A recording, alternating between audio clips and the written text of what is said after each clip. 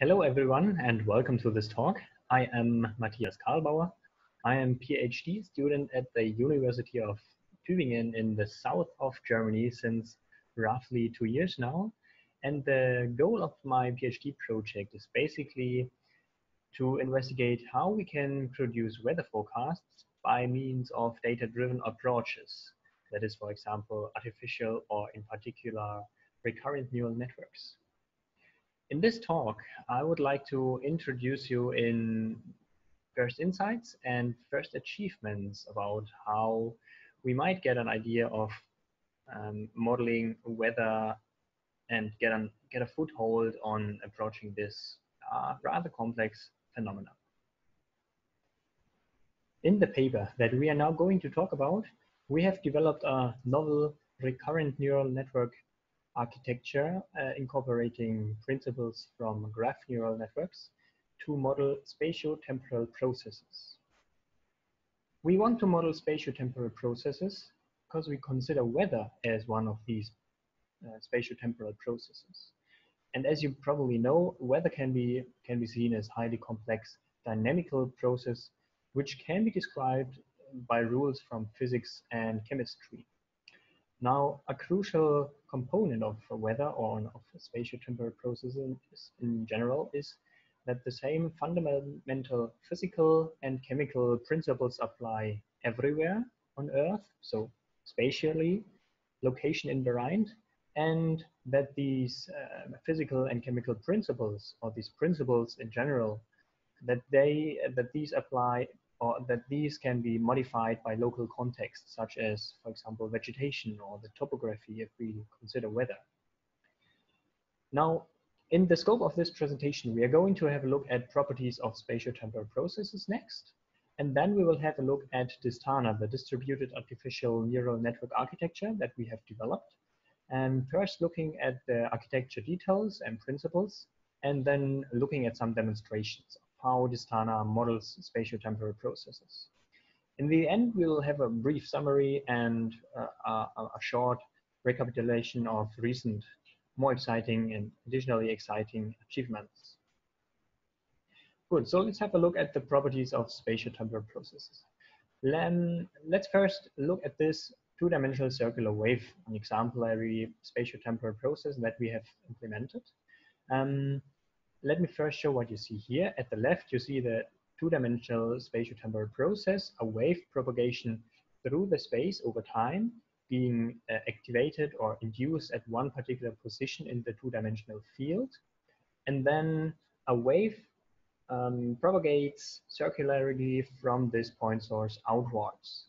The wave activity, or the water surface, more or less, if you want so, is visualized in the right-hand plot. So you see the activity of this pixel over time in this plot. Now consider the following video.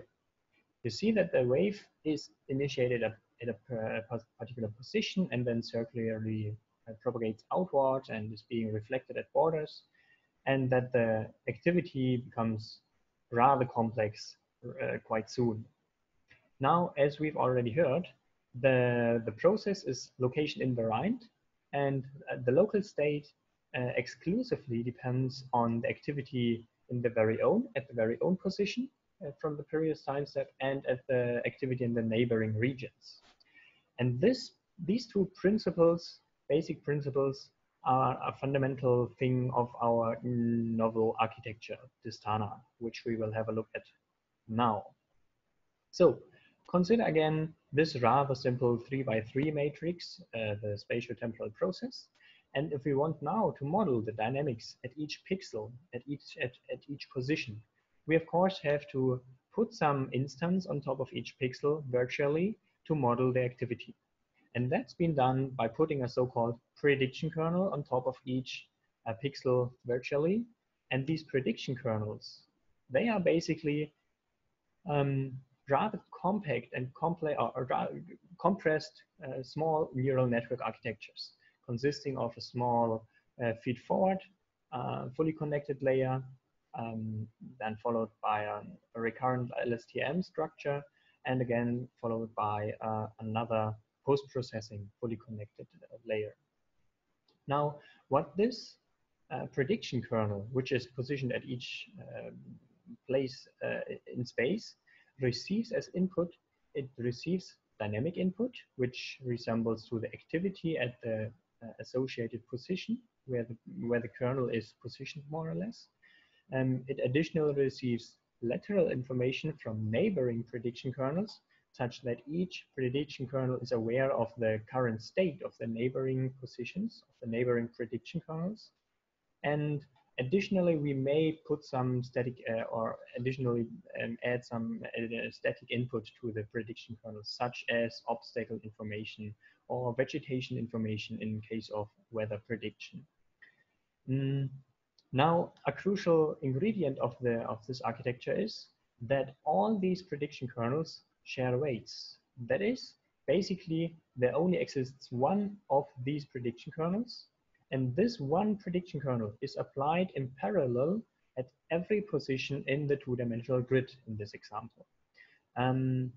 Yeah, this principle of shared weights basically is taken or inspired by the convolutional principle, where a filter is applied over the entire image in parallel, which at the first hand reduces the number of parameters dramatically, and also reduces the number of required training examples and increases the learning speed significantly. We can now understand this local invariance as being some inductive bias that we use to model DISTANA. So we set up DISTANA to actively use a bias that means that local invariance applies. Good, so let's have a look at how DISTANA models the two-dimensional spatio-temporal process.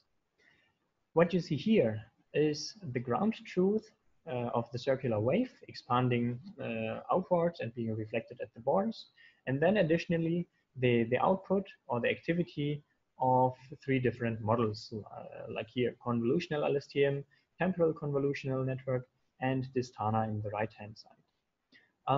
What you additionally see at the bottom, as you've seen before, is the wave activity at one particular position in the two-dimensional field for each of these different plots in the top. So for the ground truth and the three models.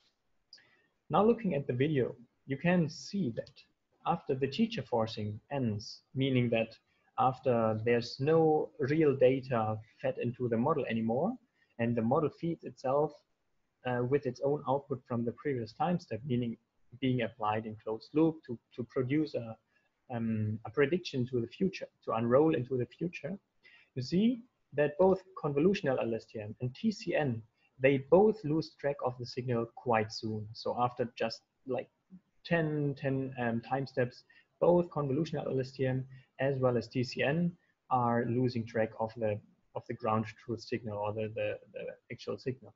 Whereas DISTANA is pretty close, actually impressively close to the ground truth, even after several closed loop application steps. Now going on, looking at the video, you see that DISTANA keeps staying impressively close at the real signal, whereas LSTM and TCN really lose track of the signal. So repeating this briefly, you see that DISTANA impressively accurately models the ground truth process without any access to the data anymore. So this shows that with normal training, DISTANA in fact seems to model the spatio-temporal process impressively well. Now, what we wanted to elaborate is whether DISTANA is prone to overfitting or whether it is robust against overfitting. And to test this, we've trained DISTANA and the other models on just one single training example, feeding one and the same wave sequentially or multiple times through the network for training, and then applying the trained network on a different wave to see whether it can still generalize to different data. And what you see here is again that in fact DISTANA seems, or in fact is, quite close to the true signal again. Certainly it is not as precise as before, but still the activities are certainly reasonable and much closer to the ground truth compared to conv LSTM and TCN. The third and the last thing I want to show you or to demonstrate is the generalization capabilities on larger grids. Because as we've heard before, DISTANA consists of just one single prediction kernel which can be applied over an arbitrary or an arbitrary desired sized grid. That is, we have trained DISTANA on a 16 by 16 grid as usually as you have seen before, and then we have applied it to a grid sized 40 by 40 kernels, meaning that DISTANA had to propagate the wave over much longer distances than it has ever done before during training. And now again, looking at the video, you see that in fact, DISTANA is capable of modeling the wave over these long distances, although it has never seen these long activities or these long propagating waves in training, meaning that it probably generalizes to different field sizes. Quite impressive to our thoughts. Well, that's it for the paper. Let's look. Let's briefly sum it up. As we've heard, DISTANA incorporates some inductive bias, meaning that dynamic propagations adhere to the same location invariant principles. And with this inductive bias, DISTANA both learns fast and accurately, and also realizes great generalizations.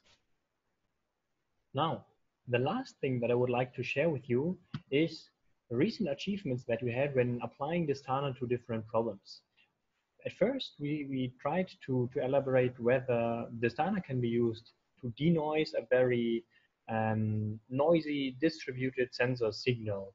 And to do so, we integrated active tuning, a retrospective tuning mechanism, to tune hidden neural states of DISTANA in order to produce reasonable dynamics that can be explained by the dynamics that DISTANA has been observing during training. Now, to explain what I mean, what we did was we fed impressively noisy data into the model to produce the ideal clean data. Now, what we see here is two different strategies of applying DISTANA with the conventional teacher forcing mechanism, and here the application of DISTANA in combination with active tuning. Now, when playing the video, you will see that DISTANA, in fact, was impressively well when being applied with active tuning to infer the clean signal from this heavily noisy data, which was, to us, very impressive. Now, the last thing to see, or the most recent thing we did, was to apply DISTANA to real weather data, to a weather benchmark produced by Rasp et al. And in fact, we received highly promising results at predicting the global temperature dynamics of our planet.